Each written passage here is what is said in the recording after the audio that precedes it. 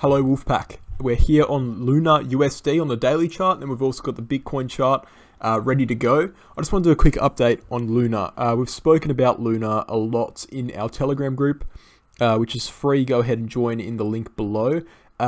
Luna is a coin that has looked decent throughout the entire drop in Bitcoin. It did not see necessarily to the same extent.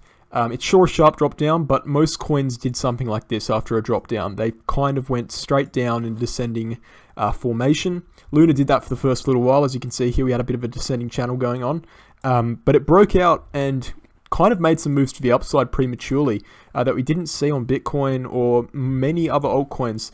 So we saw one step here, a correction, then a step up. That's just a classic impulse wave, and it's currently still going on.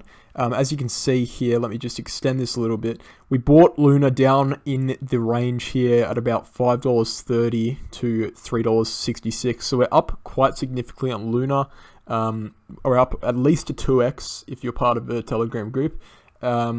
So it's a pretty good buy for us, and we've just broken out of the major resistance area yesterday. So that's also something we labeled as buy the breakout, because from this point we're looking to, surpass higher resistance zones such as the $12.27 resistance and the $18 resistance, and then obviously the all-time high at $23. The reason why Luna looks so good to us is because we had this nice curved bottom, and basically what this means is that the momentum in Luna is finding a solid stable ground between the bulls and the bears, and since that stable ground has been found, which was found around here on this last little drop, the bulls could take action as the bears gave up on it dropping lower, and basically it just forms this nice little circular kind of cup formation. What we could be seeing here on Luna, obviously we can't expect to go straight up. What we could be seeing is, quite a classic cup and handle formation, where at some point we'll see something like this, a little dip down possibly to the bottom of this now support area, and then a continuation upwards. But I'm definitely expecting Luna to reach all-time highs within the next month or two. Obviously that depends on the state of BTC, but it's looking very good. And we've just seen that bullish MACD cross here as well, just about a week ago, which has put some extra momentum through. We can see that currently we're testing the top of the bull market support band.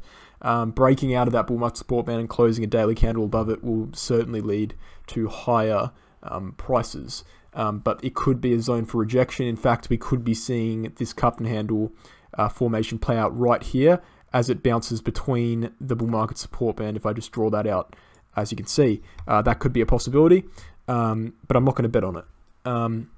So we're looking okay. We've also just kind of, if we can close above the current prices right now, we'll break out of the Ichimoku resistance as well. But let's take a look at the Bitcoin chart. We can see on the Bitcoin chart, basically it's very similar to what's actually been happening on the USD chart. But something I just want to note real quick on the Bitcoin chart is that at around probably, 60 on the RSI, we can notice that every single time we've seen a pump back here, we've seen a rejection from the 60 on the RSI point, minus these two pumps over here, in which we saw higher. But this is a pretty solid RSI resistance we're seeing just when it breaks into the overvalued range. We've seen 5 rejections from the RSI at that point and then drops down as a result. So it's very interesting, something to keep note of. It does signify that we will be dropping now, which would make sense with the bull market support band. So actually I would be saying that the most likely scenario here is that we do this cup and handle formation right now in accordance with the bull market support band, and that would also kind of line up with this RSI resistance as well on the Bitcoin chart. So that's what I'm looking at for Luna. I'm looking at all-time highs for the next couple of months, especially if BTC performs. But short term, we could be in for a bit of a cup and handle correction here. It won't really affect the price, outside of a few weeks, in my opinion. But we're looking good, and it's definitely one of the coins that's held up a lot better than a lot of altcoins in this short-term drop/bear market we saw.